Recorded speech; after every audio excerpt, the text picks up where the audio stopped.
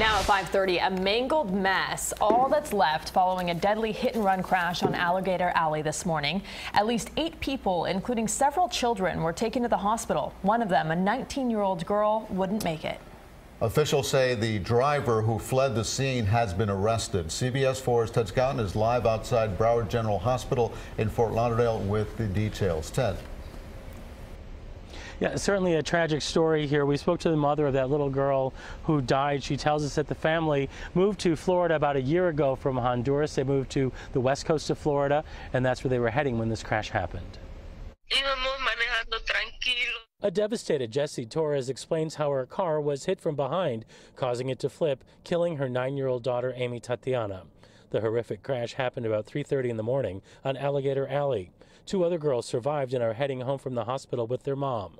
Investigators say it happened near the 43-mile mark. It began when 2 cars collided. 2 vehicles that they were traveling probably at a high rate of speed. We're looking into that. One of them collided with the second vehicle, and that vehicle was pushed into the Chevy Blazer.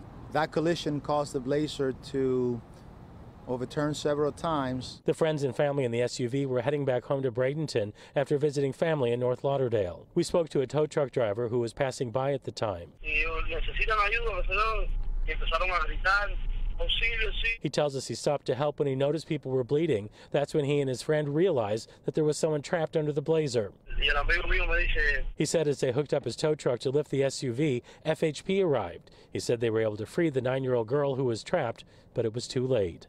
The road was closed for hours in both directions. Troopers tell us part of the reason for the closure, they were looking for the drivers of the 2 cars. Both drivers that caused the crash, that we're looking into it, fled on foot and were later apprehended by BSO canine units. Now, those 2 drivers have been released from the hospital, and to be clear, no one has been arrested in this case at this point. There have been no charges filed either at this point. The Florida Highway Patrol said that the investigation is still continuing and charges could be pending. Live in Fort Lauderdale, Ted Scouten, CBS 4 News. All right.